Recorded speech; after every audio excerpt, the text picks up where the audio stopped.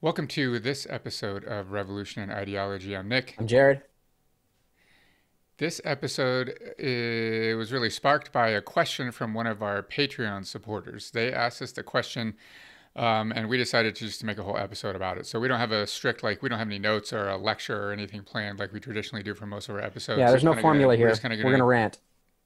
yeah, we're just gonna talk off the cuff and kind of address their question. So I'm gonna start by reading the question, and then we're just gonna give our perspective on it. So this comes from our Patreon supporter Zev. They ask. Hi, Nick and Jared. I'm wondering whether you would consider sharing your personal philosophies of education in general or history education in particular. I'm currently in an education grad program training to be a K through 8 teacher with a strong bent toward libertary social studies education. I've loved the way you've each occasionally spoken about the way you approach instruction and interaction with students.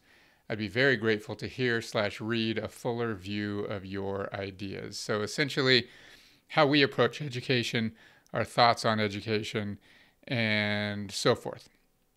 So, I don't know. How do you want to get started? So let's start with. I think we start with the critique of what the education system is right now. Now, granted, Nick or myself do not work in a K through 12 system. We work at the collegiate level.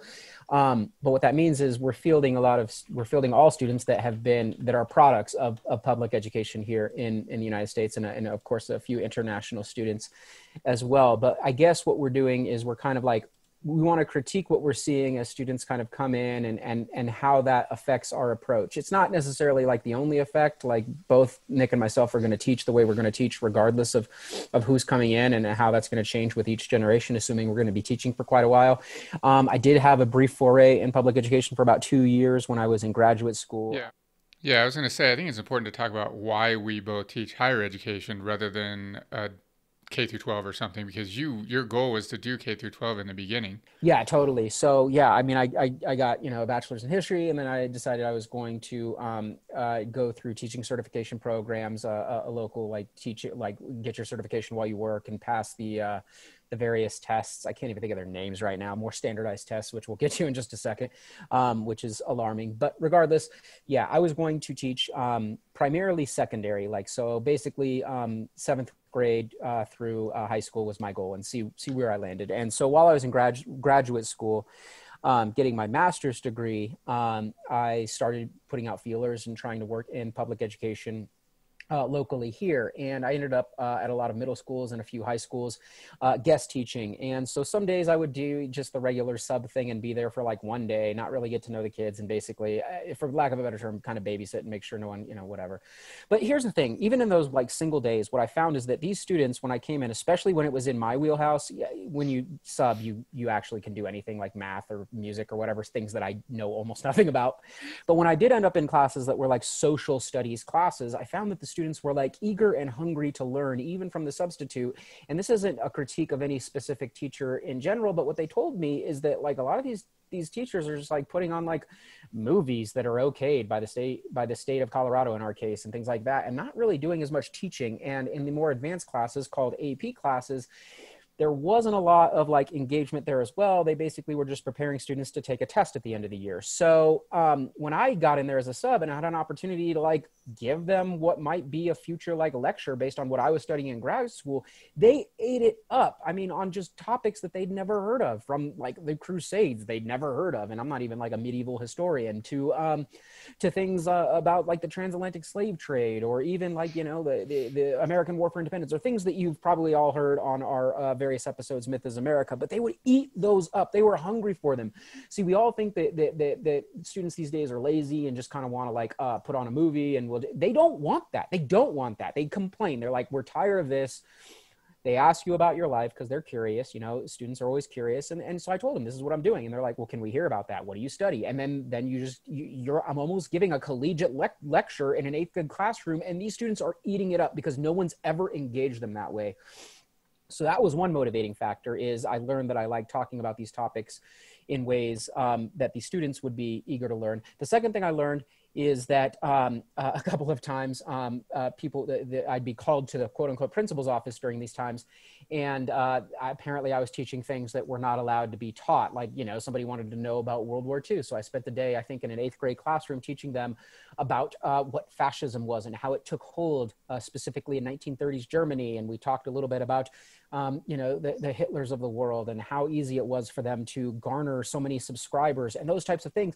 Anyway, I got called to, apparently I'm not allowed to do that in a public education system. And it's just, you know, that was really eye-opening. The second thing, or the third thing that motivated me to go higher ed than secondary was the politics at the public school level. There's so much nepotism and just like, I'm not really good, as you might imagine, any of you that have listened to this podcast, of kissing ass and playing political, you know, playing nice politically and things along those lines. Like, I'm going to do what I'm going to do. And I'm not going to check all of your boxes because your boxes are bureaucratic and so on and so forth. So, and I'm also not going to kiss your ass to make friends and all that other good stuff. So anyway, without going too much deeper into like specific examples, because I don't feel like that there's a call for that.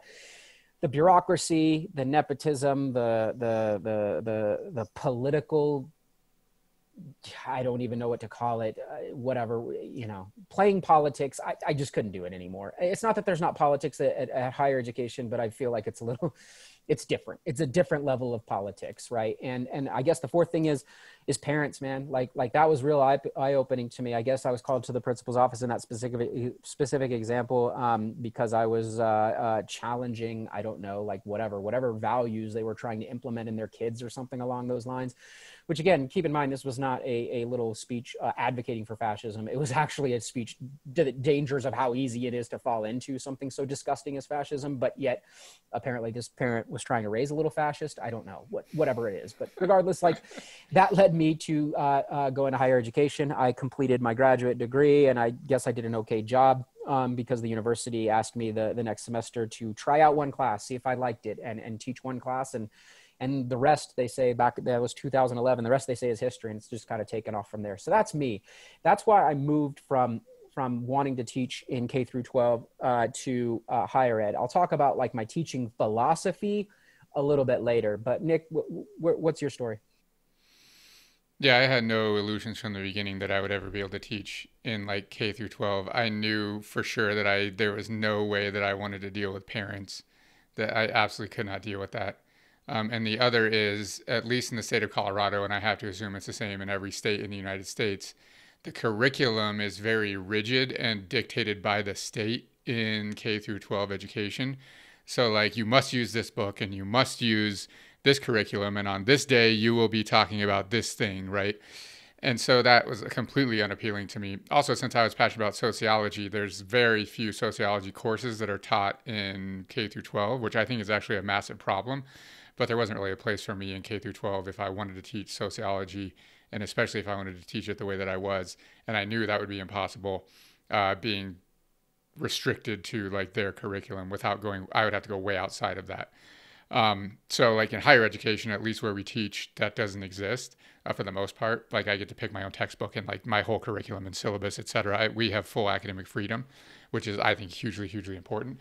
However, I'm not like trying to discourage anyone from teaching K through 12. Like those people are absolute heroes. We need better teachers there. 100%.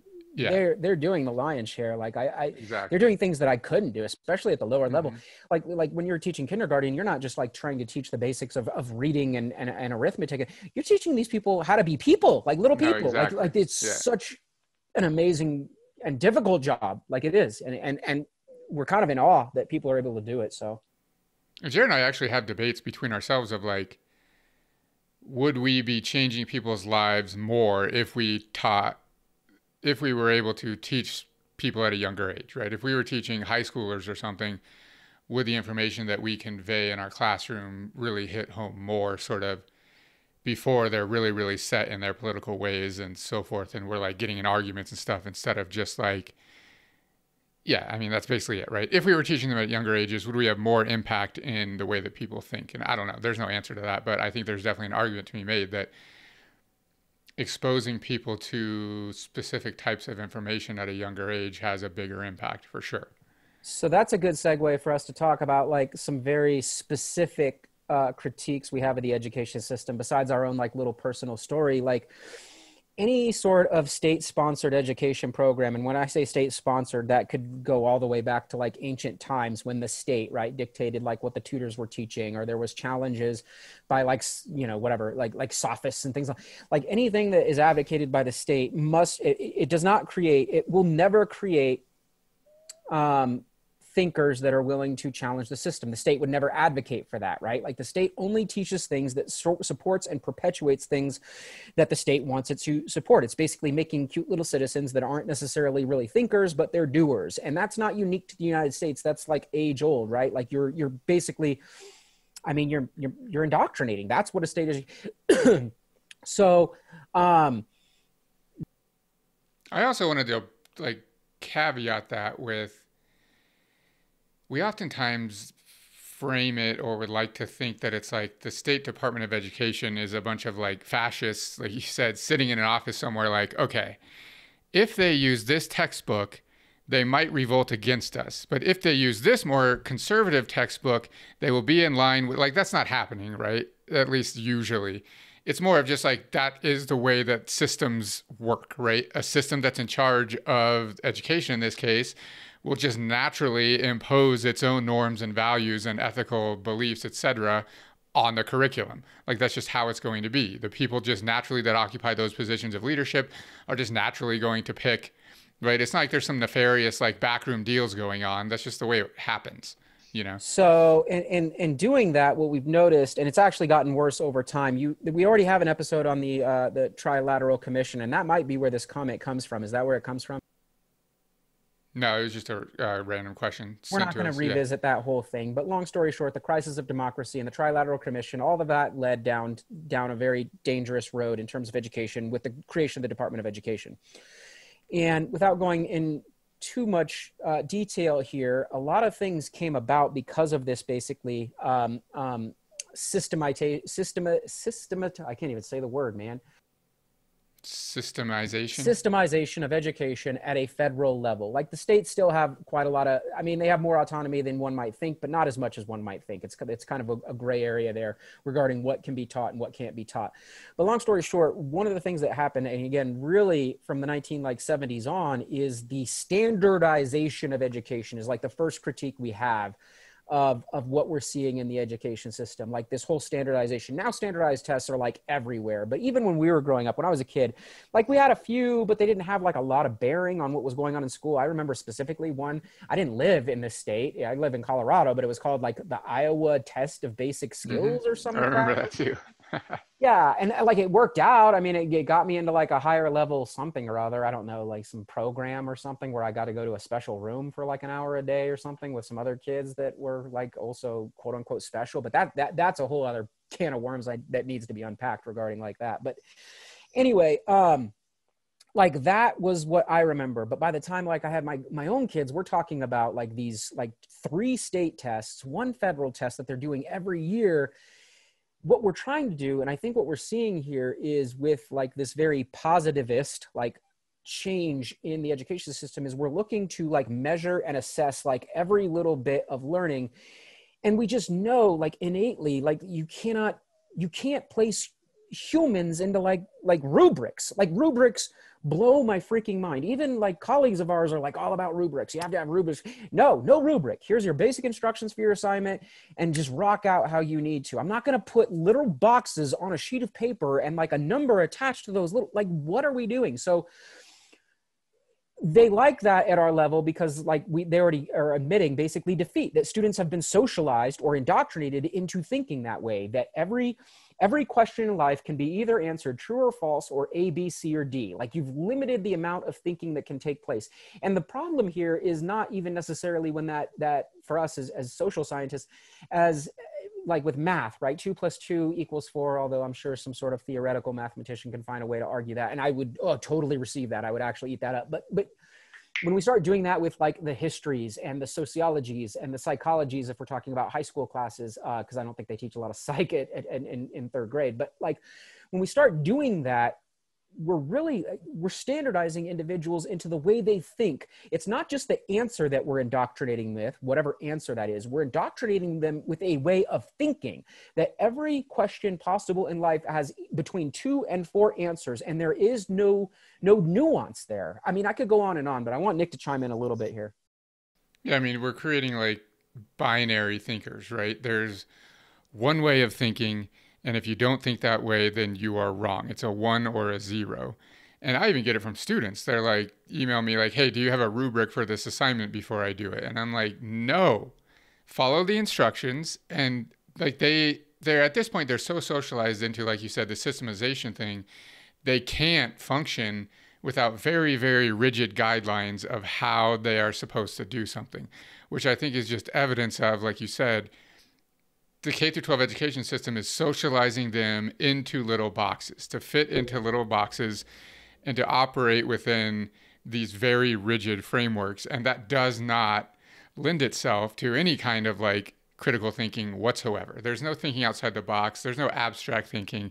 It's very, very specified. Obedience from the early age. After recess, if they even get recess anymore, which many schools have like just axed, but regardless, stand in line. You must be quiet for the 30 seconds. If the line is not perfectly quiet, you don't get to go back in the classroom, little guys. You don't get to go back in the classroom. So stand in line. And then, of course, after we do our little assignment that is dictated by the state, whatever state you're in, as well as the federal government, like we do this, and I train you to meet these very, like, whatever, arbitrarily decided upon, and I'm using that word intentionally, arbitrarily. I mean, education experts would argue, it's not arbitrary. We've done all these. No, it's arbitrary. They are done within the context and under the dominant discourse of what you're trying to perpetuate now as society, not for the future, but for how it exists now. It's rather arbitrary when we really get down to it. But anyway, once they do that, they get a little free time and they get to color a picture inside the lines. Color inside the lines, little Johnny or little Melissa or little whatever, right? Like color inside, like obedience. Obedience is what's being taught there. So we're simplifying the curricula to basically make them binary thinkers, as Nick said. And then we're teaching them to be obedient from the very earliest age. It's a recipe for disaster, and it basically kills critical thinking. And creativity, by the way.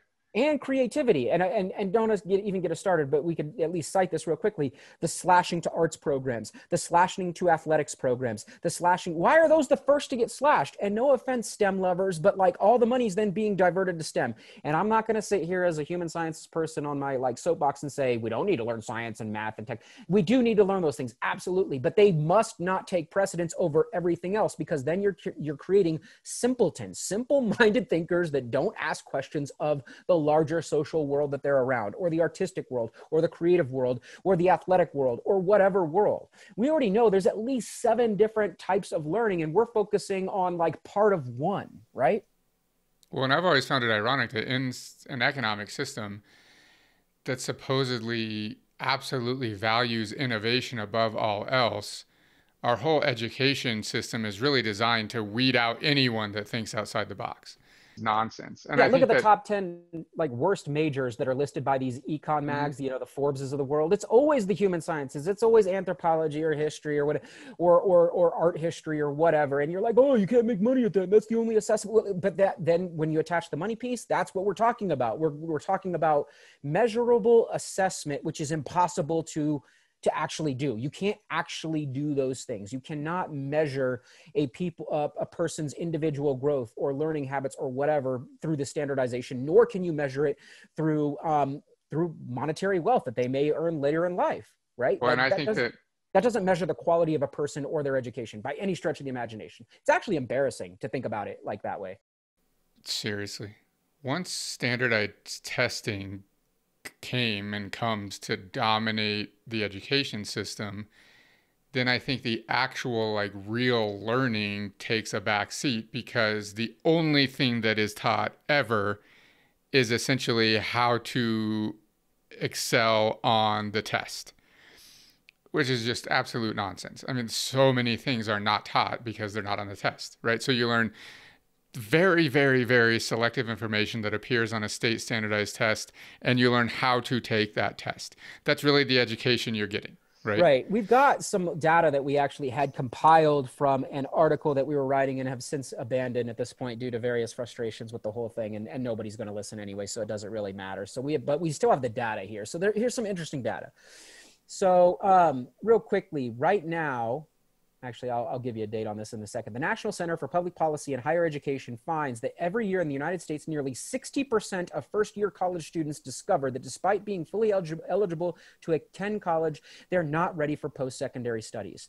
So if K through 12's goal is to try and get students ready for some sort of career path, much of which now includes a higher education, a path through higher education, right? Whether that's a trade school or a university, right? And everything in between. 60% of students are coming out of this K through 12 system wildly unprepared for any of it, like absolutely any of it. Which like we can both attest to, right? And even within our careers, we're both in our 10th year at this point, we both noticed just an incredible decline in, on average, of students' readiness for university level work. It wasn't even as bad as it is now 10 years ago, you know? The study I really liked all the way back in 1993, before this got so out of hand. And it was put together by Fred M. Newman and Gary Wellage. Hopefully I'm pronouncing it right. But they wrote something called the 5 Standards of Authentic Instruction. And it was for authentic learning way back in 1993. This is what they found in their study, though. They found that first thing they did is they broke everything up into 2 different categories that happen in K through 12: low order thinking and high order thinking. So the first thing they recognized is they want to actually, define these things. So let's define these things. Low order thinking, or what they call LOT, occurs when students are asked to receive or recite factual information or to employ rules and algorithms through repetitive routines. As information receivers, students are given pre-specified knowledge ranging from simple facts and information to more complex concepts. Students are in this role when they recite previously acquired knowledge by responding to questions that require recall of pre-specified knowledge. So what do you think of LOT? What is LOT, Nick? I mean, this is like rote memorization, essentially. That's what it is. Recalling of facts that have been just dumped into your brain that you're supposed to remember because you just repeat some exercise endlessly to remember them.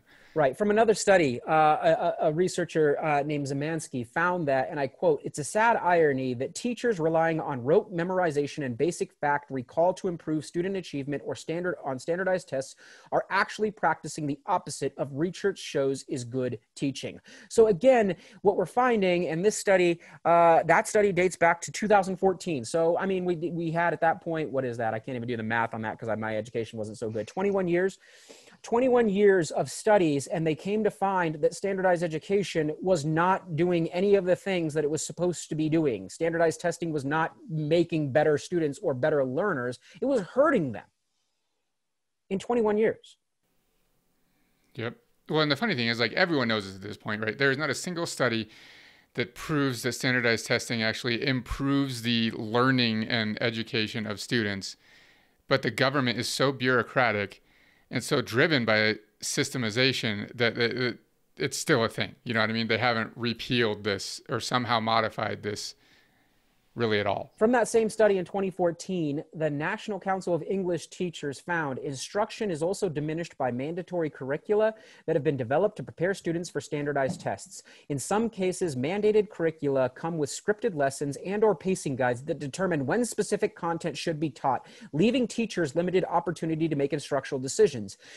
What we find in this quote is not just that, like, we get to continue to shit on standardization, but what I also want to focus on is the fact that when we are critiquing right now, we're not even really critiquing the teachers themselves as much as the system. I'm willing to bet there are millions of amazing teachers that are basically shackled, right?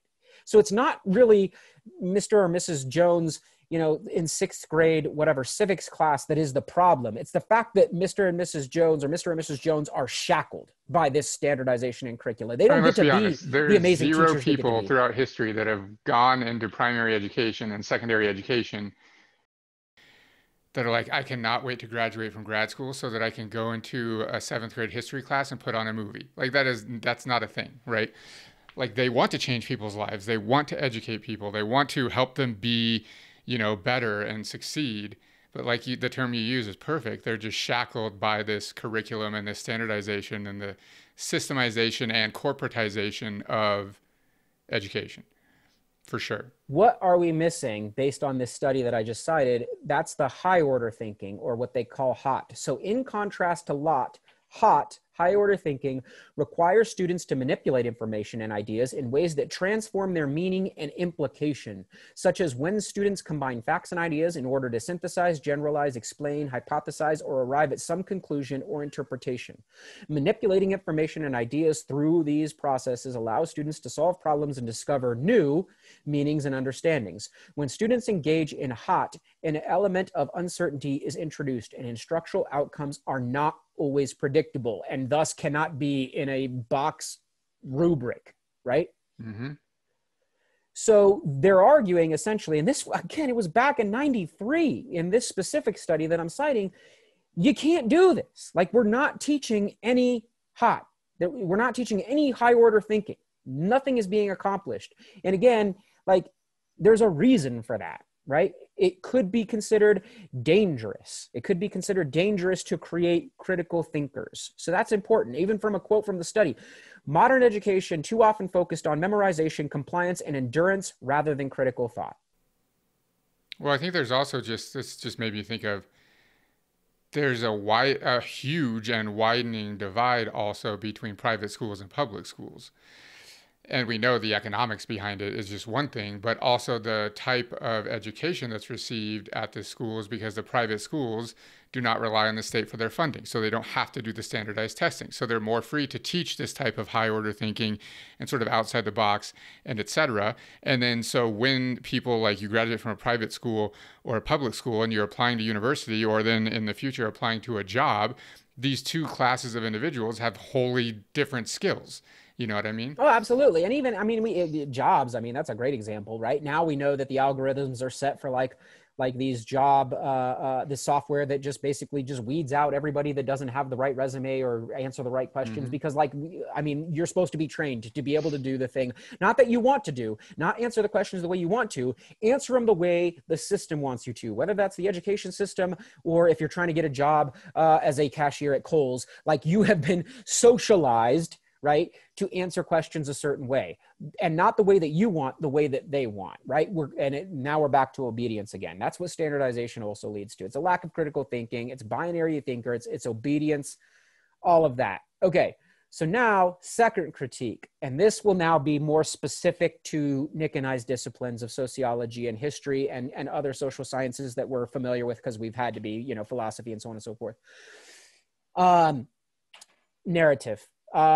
There's a term that I use over and over again in every episode. We even have 2 standalone episodes or little shorties explaining what it is, but I use the term because it just seems to fit and it's simple, right? It comes from a political scientist named Rogers M. Smith, and I'm going to beat that till it's dead. But he argues that, you know, what societies do to socialize individuals to being compliant is they tell stories, and those stories are called ethically constitutive stories.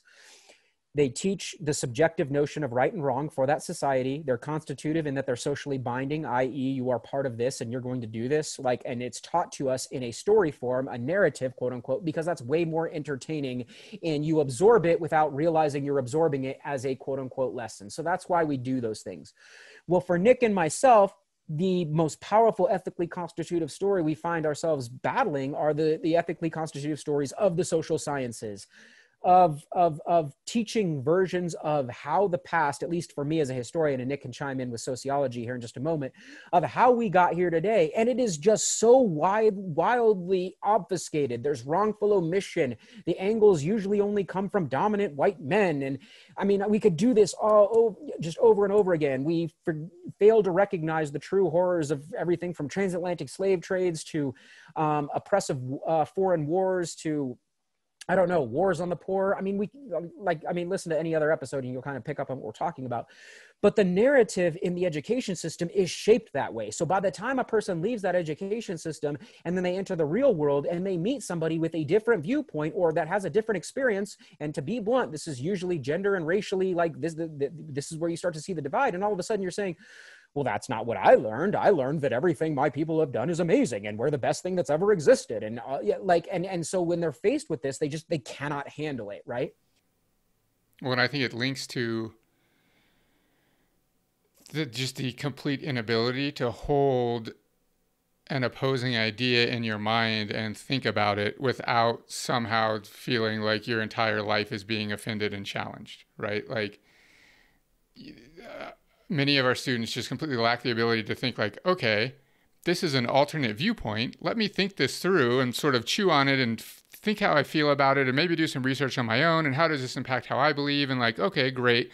And then come to their own conclusions, right? Oh, I don't agree with that at all. Or wow, yeah, that made me think of this in a unique way. Or like people are just completely unable to do that.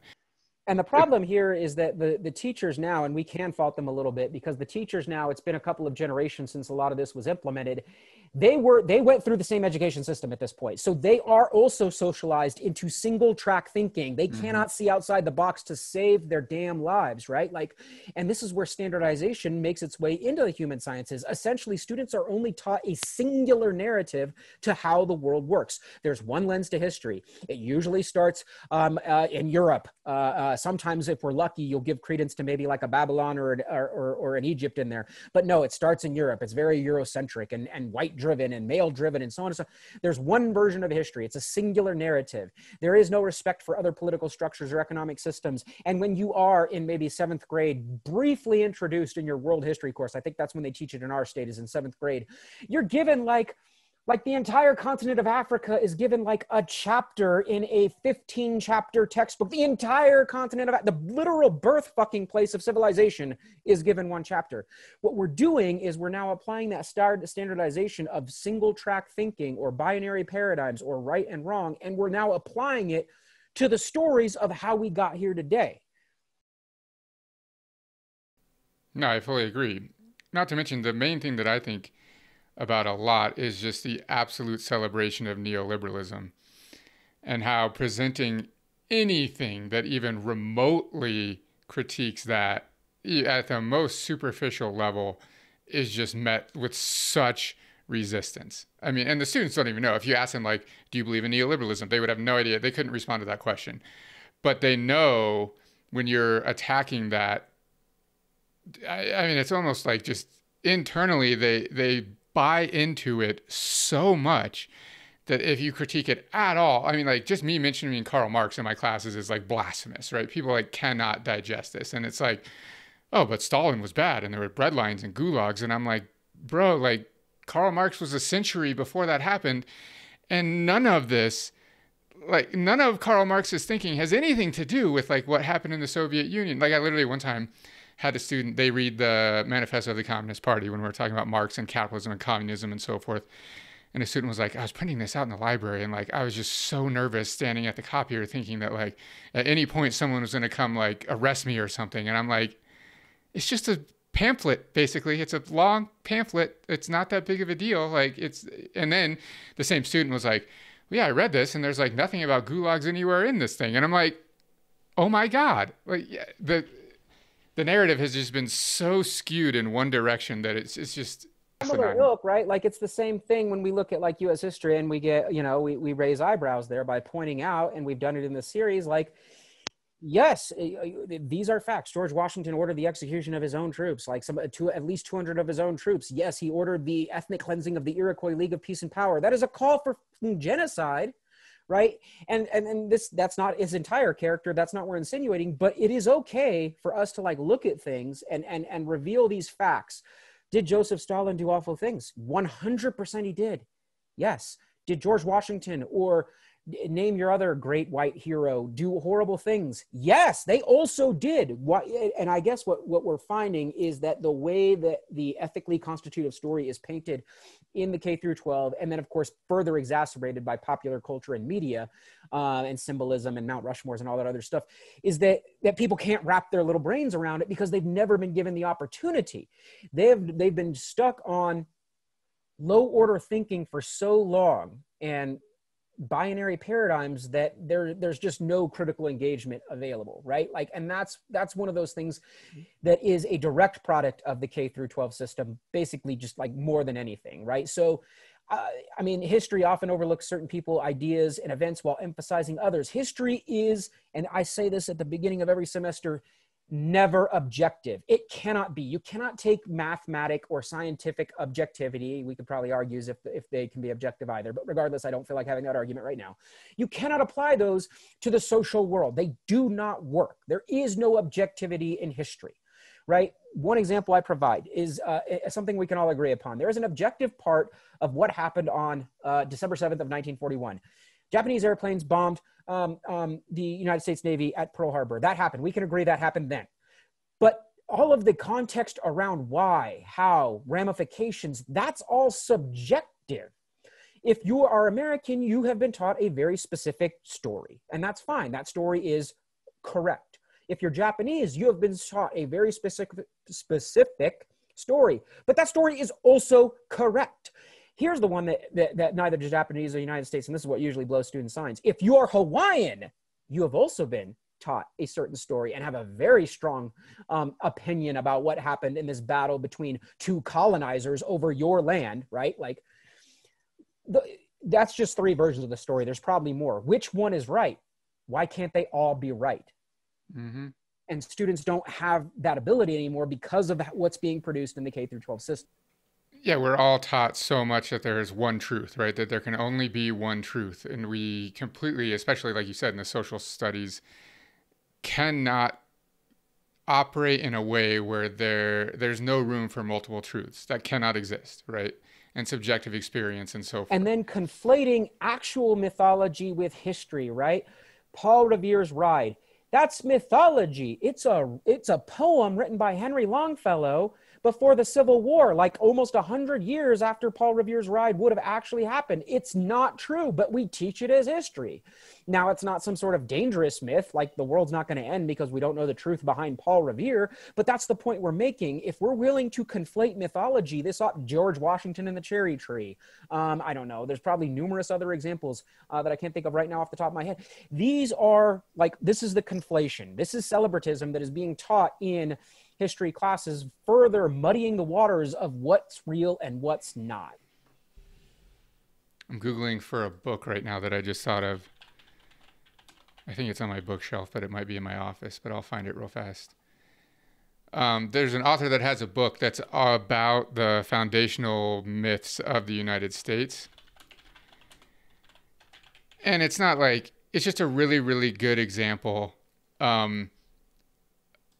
of like Jared said, it's not like, who cares if you believe in the Paul Revere myth? Like, that's not damaging to anyone, but it's just a perfect example of like how these like half truths become known as fact. The book is called Founding Myths, Stories That Hide Our Patriotic Past, and it's by Ray Raphael.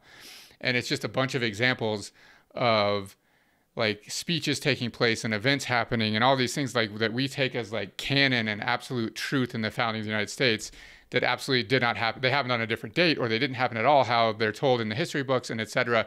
It's just a really good example of like, these are things that we've taken in the myth that are myth, that we've taken as fact in the foundation of the United States. It's just a really good example of, and he talks about the impact of this and how it happens and why and so forth. There's so much to undo in a freshman level collegiate course that it's almost exhausting how much you have to undo, how much programming you have to do, and how much little like fact checking you have to do on basic things. The Pocahontas story, like at this point, like, and in this case, I can't even blame K through 12. I'll blame Disney, I guess, on this one. But like, even having to fix that little story there, because that story does have ramifications. It teaches a wrong history. It teaches the history that whites and Native Americans were going to get along, and that a romantic relationship that never actually happened, it didn't even remotely come close to happening, somehow means that these different cultures were going to eventually be able to mix, and we'll just overlook the next like 4 centuries of ethnic cleansing because of this beautiful, and you're teaching children that from like the youngest age.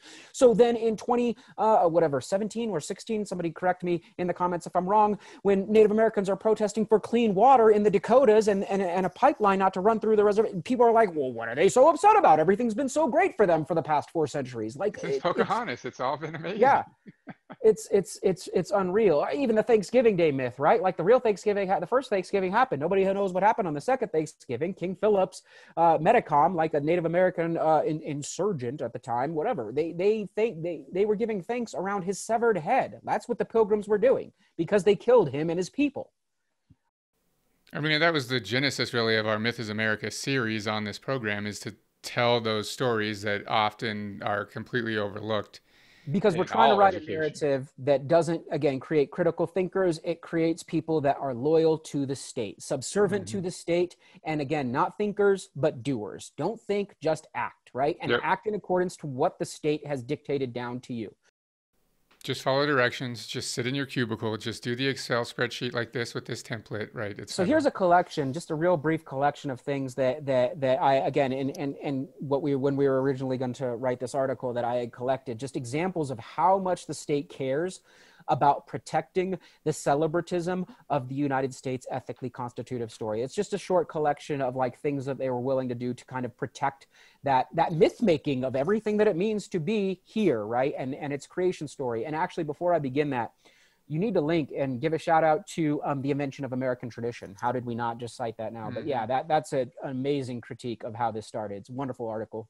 Actually, Not even an we'll do an article. episode on that coming up at some point too, The invention of American tradition. for Okay. sure. Anyway, Eric all right. Hobsbawm. So way back in 2010, there was an Arizona House Bill 2281, which, in response to classes and programs that taught students about the exploited histories and experiences of minorities in the United States, the Arizona House drafted this.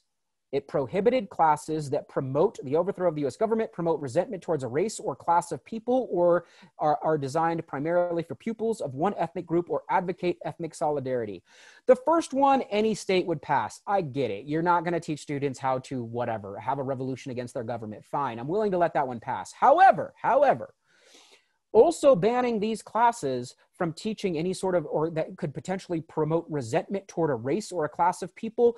So if you're, this is in Arizona. So if you're Latino, or if you're First Nation, or if you are African American, or if you are a woman or whatever, like, and you learn the true history of what happened to your people, and that leads to resentment, well, so what? That resentment is justified, at least in our minds. Like, but they made it illegal. They're basically protecting white male tears there. They don't want white men crying. Hmm.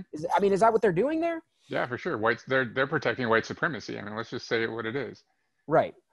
They don't want classes that are designed primarily for pupils of one ethnic group. Well, they're not designed that way. If you have a Latino history class in a high school, anybody can take that class, just because you know that maybe certain other groups might not want to take it because they don't care about that history. They've been told it doesn't matter.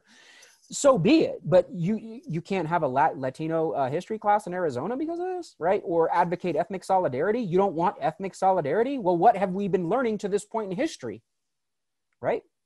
So anyway, that's one easy example. You have anything else on that Arizona House bill? No, not at all.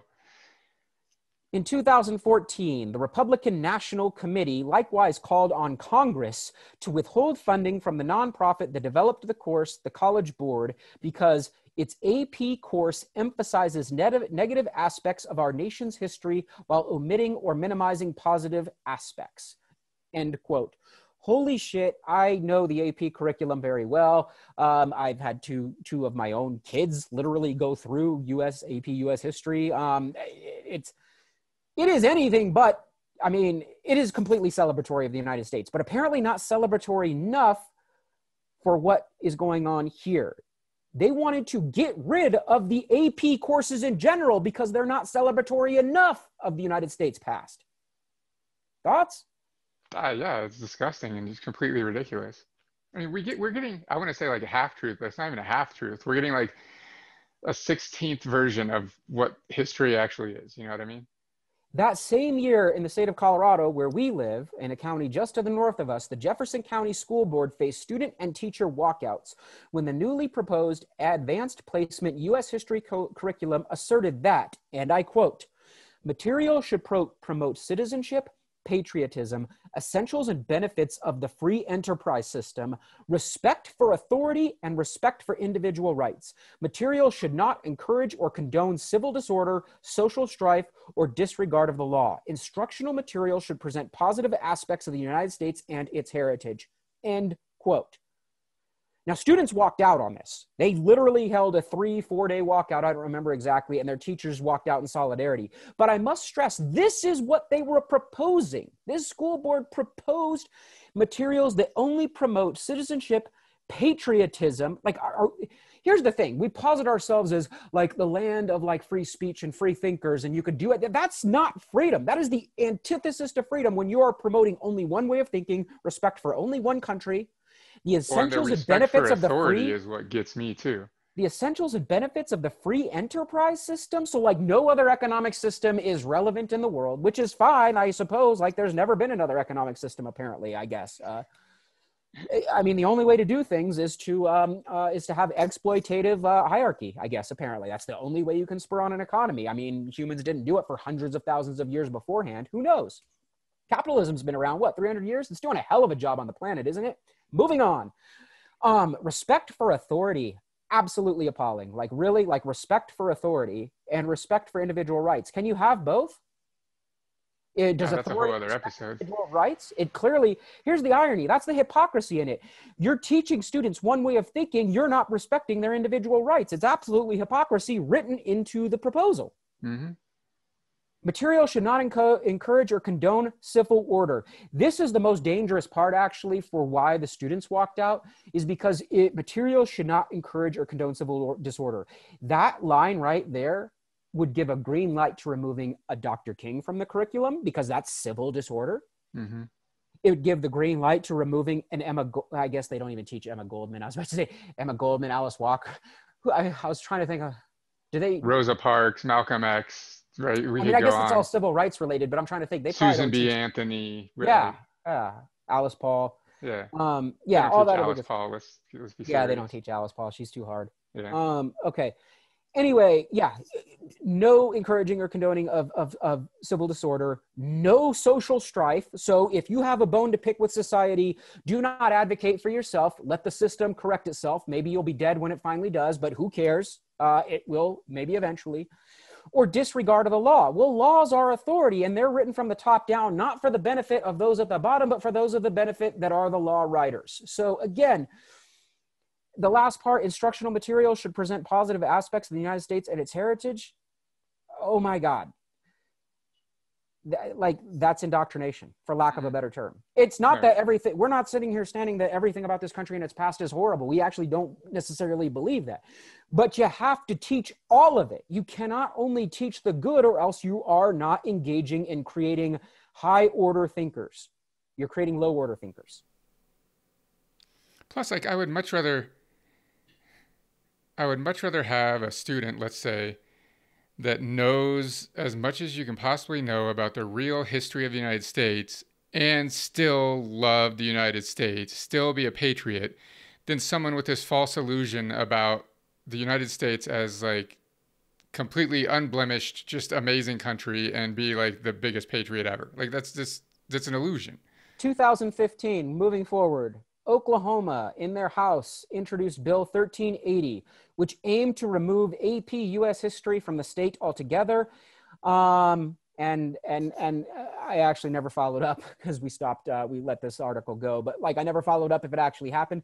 But the fact that the entire state of Oklahoma is like, well, AP U.S. history, just don't need to learn it. Just, it's not necessary. Like, that's just wildly alarming, wildly wrong. In 2017, Arkansas, House Bill 1834, Arkansas, surprise, surprise, sought to prohibit the work or thoughts of U.S. historian Howard Zinn in all public or state-funded charter schools. So Arkansas targets one historian, Howard Zinn. Of course, his most famous work is The People's History of the United States, and we use parts of it in classes here and there.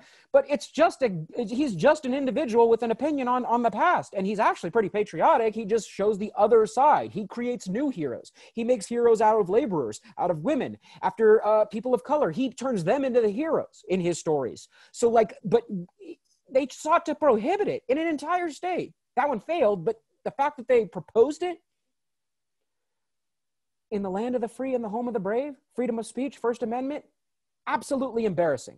These are just a few examples, like real quickly, that we had compiled as we were putting this together, but like, this is how much control certain individuals want over, especially the human sciences. Well, and I think it's just evidence that how dangerous free thinking is to the status quo. It's evidenced by the lengths that the government will go to try to prevent it from happening. There's a great quote that we found when doing research for the forever unpublished article, so don't ask for it. But from a dude named Ken Burns, and he's pretty famous. He makes all of the most amazing documentaries on the Civil War and Vietnam, and I think he did one on baseball. Am I right? Anyway, he had this to say, because his documentaries show good, bad, black, white, gray, all of it. It's everything. It is everything. He tries to tell a complete story, and that's why they're so long, but he's trying to tell the complete story and not sugarcoat it. He says, somehow in recent times, the humanities have been needlessly scapegoated in our country by those who continually benefit from division and obfuscation. Let me make it perfectly clear. The United States of America is an enduring humanistic experiment. So, I mean, we could go on and on with numerous examples, but at this point, I think we've kind of like codified like the critique. Do you have other critiques? Corporatization, yay, nay? You want to throw that one in there? I think that really applies more to the university system, really. This like, who are the customers of education and funding allocation and so forth. It's probably less so at the like, but it's definitely something Even though they're electing business people into like the school boards and that is a huge issue, is the way the school boards I can't are. think of the word. What are who runs the school districts again? Why can't I think of the freaking title? Superintendent. Thank you, superintendents. Yeah. Yeah. They're not electing a lot as many people with like rich educational experiences. No, I mean, even the past president of the CU system before our current one was an oil executive, right? I mean, he had no. Absolutely. That's. Or, I mean, we can even go back to the previous Secretary of Education and so forth, right? Right. These are leadership positions that are hugely, hugely important that are being filled with people with zero experience in education whatsoever. Okay, so that doesn't answer our Patreon question at all. It just gives us a chance to rant about everything. So rather than the Lego movie, everything is awesome, everything sucks. No. That doesn't answer the question. So his question was more oriented, and you'll have to remind me a little bit of his verbiage, but like, okay, so what do you two do? What do you do? Yeah, what are your personal philosophies of education in general, or history education in particular? I love the way you've each occasionally spoken about the ways you approach instruction and interaction with students. So what do you got? So I think back to a point that was kind of a turning point for me, which was interesting because it only happened a couple of years ago, where every year at the university where we teach in the sociology department for the grad students, they have a pro seminar, and the grad students, every incoming grad student's required to take this course. And as part of the course, everyone that teaches in the department comes through and like talks about their career and what they do and stuff. And so I always go in once a year to talk about what it's like being an instructor, because I'm not a professor, just an instructor. And so what is it like to do like the non-tenure track and so forth? And like, how do I teach and stuff like that? And one of the grad students asked me one time, like, do you think that it's important to remain neutral as an educator? And in the moment, I was kind of like, didn't know how to respond, because my answer is absolutely not. It is impossible, and I do not care what anyone says. It is impossible to be politically neutral at any time, but definitely not in the classroom. I think it's Howard Zinn's quote that like it's impossible to remain neutral on a moving train. And Frederick Jameson, right, talks about how every act is a political act. And I think we need to get away from the discourse of like, don't bring your politics into the classroom, or don't bring your politics into your job, or don't bring your politics to dinner. Or like that's every single act, where you work, where you teach, how you teach, what you teach, where you eat dinner, etc. All of those things are political acts. So it's impossible. I don't expect anyone to be a neutral educator because it's impossible. So the conservative economics professor that's teaching neoliberal education, that's what they do because that's what they believe. And like, I might not personally agree with that. That's fine. And they definitely don't agree with what I'm teaching. But to expect someone to be neutral in the classroom, I think, is the problem. And so, no, I am not a neutral educator by any means. I try to be as radical in the classroom as absolutely possible without getting fired. That's my goal. And I try to critique the dominant discourse and the mainstream narrative of the status quo in the classroom as much as possible, obviously within the confines of like what I'm teaching, right? Like I'm not, it's relevant to the class very clearly, but I intentionally create classes that give me the power to do so. So like Jared and I teach a class called Resistance and Revolution, where we have the freedom in the curriculum to talk about strategies for how to overthrow our government, as an example. Or I just made a new class that I taught for the first time, was it last semester, called State and Society. And it's an upper division sociology class where we break down philosophies of and formations of the state and state discourse and what is a state and how do they come into being and citizenship and refugee crises and like so forth, all of these things to critique the status quo and the dominant narrative. And for me, it's really a personal thing where, and this came along early on in my career when I was trying to figure out if I wanted to teach or not and like what it was like, and then evolved over time of like, for me personally as a white male, if I'm going to occupy that position in the classroom as the educator, I, by putting my body there and having that job and choosing that career path, am essentially filling that spot that could otherwise be filled by a person of color or a woman or etc., right? Any other minority voice that could be voicing other things in the classroom. So if I'm going to occupy that spot, I take it very seriously that it is my duty as an educator to speak that voice as much as possible, as much as I can, and to use curriculum and sources in my classroom that speak that voice as well, and to radically challenge the status quo as much as I absolutely can, like I said, without getting fired, because no one can be an effective educator if you can't be in the classroom.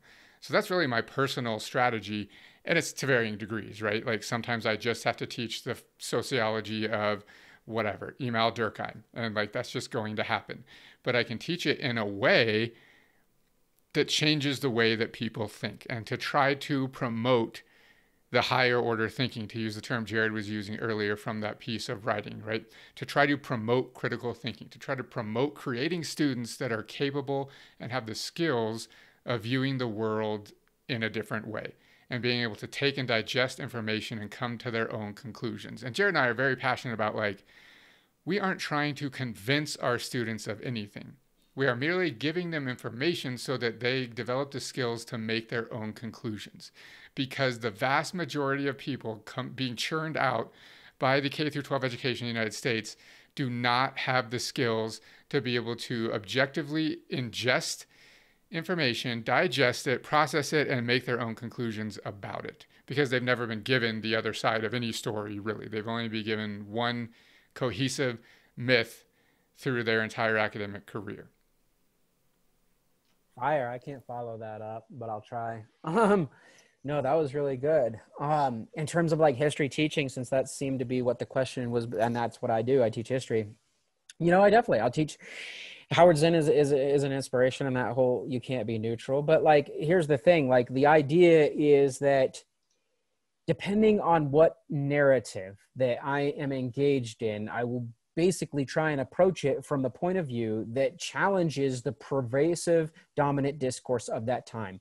So if I am teaching a U.S. history course, I will provide materials, primary sources that are from women, people of color, First Nations, the Latinx community, the LGBTQ plus community. I will provide those narratives because those are not the dominant narratives that people have learned in the K through 12 system.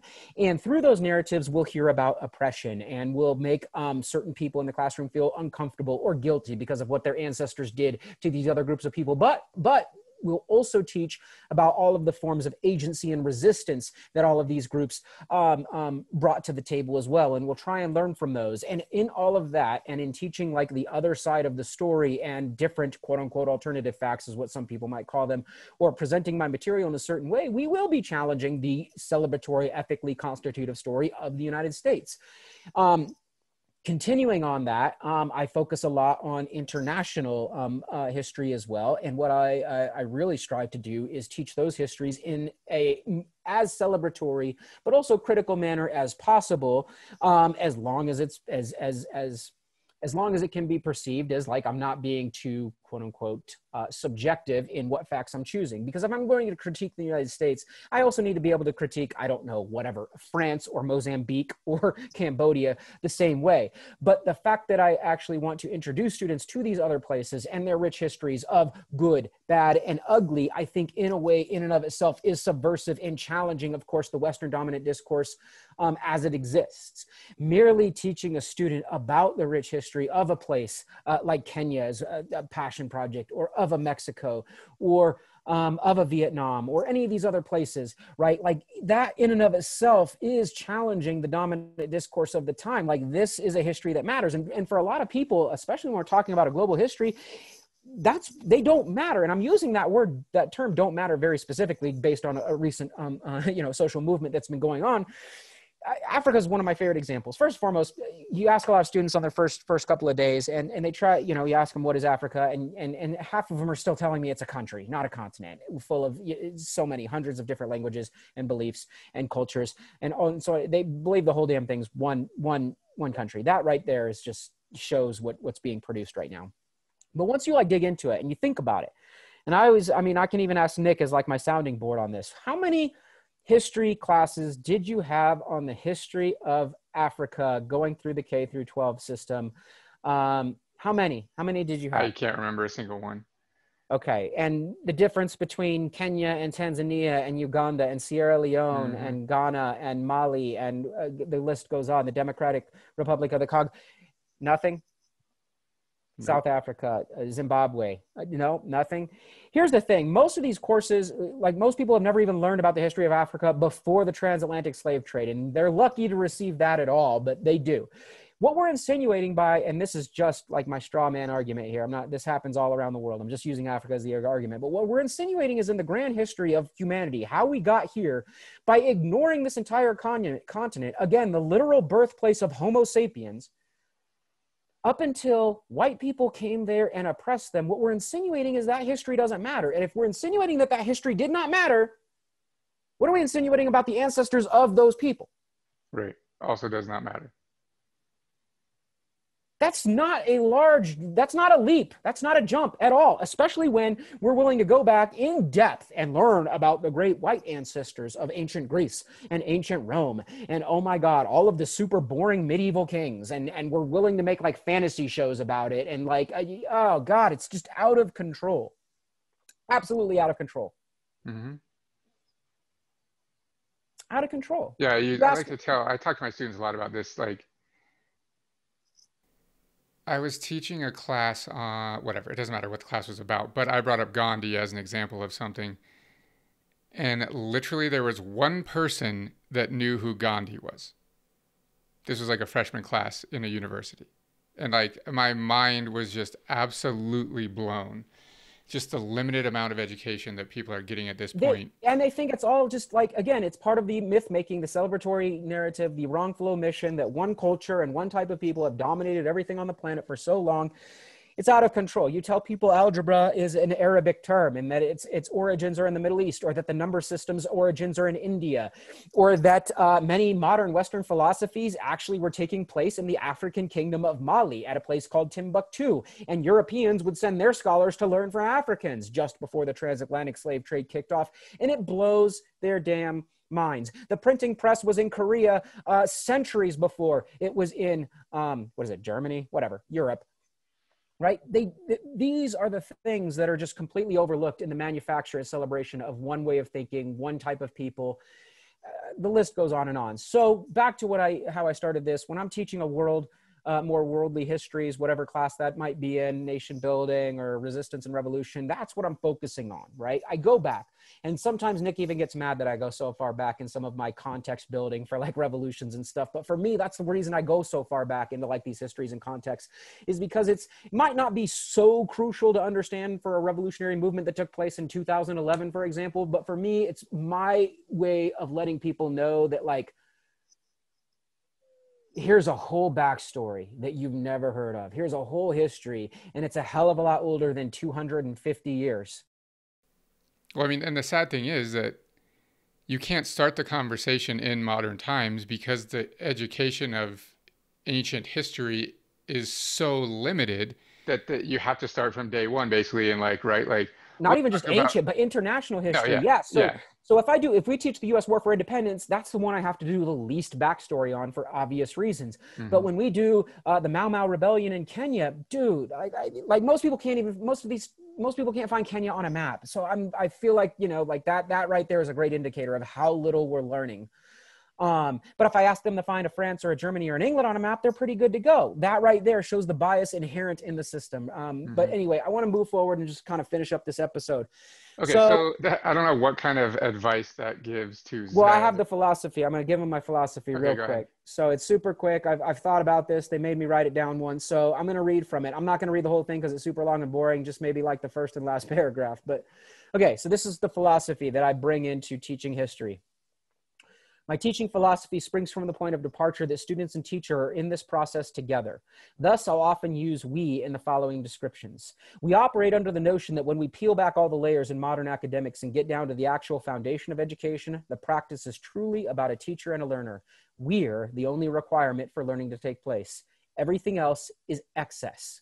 That includes admin, that includes all of them, excess. The famed 13th century poet philosopher Rumi better encompasses this essence. Out beyond the ideas of wrongdoing and right doing, there's a field. I'll meet you there. The central aim of my approach is the delivery of a quality learning experience that encourages students to question. I ask them to challenge all assumed knowledge, to question prevailing ideologies, to question prior educational encounters, to even question what they hope to gain from their college investment. We start all coursework under the auspices that if students entered college hoping to have everything they think they know about the world merely reinforced, our discourse may be a much needed wake-up call. I believe nothing of any consequence comes from a place of comfort, and it is my role to create discomfort.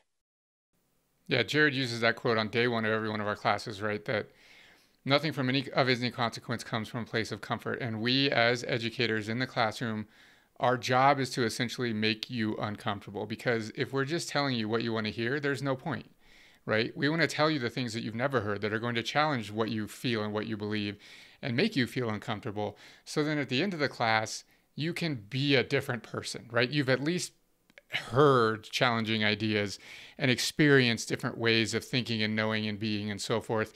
You've at least experienced that and have hopefully developed a different way of thinking. Yeah, I we're think, trying to we're fostering agency in students to take more active roles in their education, in their lives, and in the world. Like essentially, I mean, at the bare minimum, I mean, we want them to just leave the course with an open mind, but with the mindset and tools to take our collective trajectory seriously, all of humanity's, shoot, everyone knows how I feel about animals, like the whole planet's collective trajectory seriously. So yes, that's one of the things that we're seeking to do, at least. and like we construct our assignments to reflect these goals, right? So like very rarely, only in my intro class do they have like a multiple choice exam or something. And the vast majority of assignments are like personal reflection assignments, right? Like, why do you think that you had never been taught this history? Or, what ideology do you, like we just, in our ideology class, right? What ideologies of the colonizers conflicted with the ideology of the colonized specifically? And how did that interaction take place, et cetera, right? To make them really think about what they're learning and relate it to their own lives and their own ways of knowing and being and thinking about the world. So we structure our entire classes that way. And every single one of our joint classes that we co-teach, the culmination is a group project where they're creating something out of nothing, right? So they have to create a new ideology or create a social movement that's hypothetical, and what would they do, and etc. So we really structure our whole classes that way. And just like an in classroom style thing, we both teach from like basically the Socratic method. So it's a lot of like back and forth and much less just like lecturing at our students, but really getting their feedback throughout. And that's really important for us. So I want to try to like address Zev as becoming a K through 8 teacher with a strong bent towards libertary social studies education. Really, the best advice I can give you is you're going to have to do the work that you're not going to like, very clearly, of like preparing students for standardized education, etc. But your task is really to make the time and fit in the education that they would not have normally gotten if you would have just put on a film, right? If I was going to give you a strategy, it'd be like to minimize everything that you have to do so that you can create the gaps where you can insert the education that you think is really, really important for them to become critical thinkers and to challenge the status quo. I think is the best thing that you can do. To make sure that they end up being so much more than somebody that can properly fill out an application to be a cashier at a retail chain. And they don't know this at the time, and the education system seems to have missed this fact. But if you can be successful at that, they will end up being more successful in their careers, regardless of what discipline they go into, whether it's software development or teaching or what, I don't care what they are. Critical thinking is valuable in absolutely any field. The education system just does not value it because it's hard to systematize. All right, anything else?